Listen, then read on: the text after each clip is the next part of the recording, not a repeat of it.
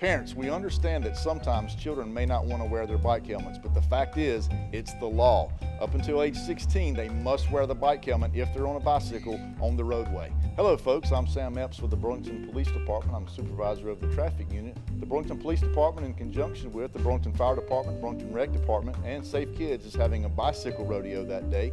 We want you guys to come out, bring your bicycles, bring your helmets, bring your kids, bring your families. Then we want to check your bikes to make sure they're safe for the road, make sure that nothing's going to fall off of it so that you don't fall off of it. We're going to have a lot of fun. Part of the fun is going to include a skills course that we're going to put you guys through, and the skills course will include teaching you things like balancing. It's going to teach you how to navigate pulling out of your driveway safely onto the roadway. We are encouraging parents, when you bring your kids, bring your bicycle and bring your own helmet, but we will have helmets and bicycles provided if you don't have your own as well. All right, so come on out and join us April 1st, Saturday, from 10 o'clock in the morning till 2 o'clock in the afternoon at the Burlington Holly Hill Mall.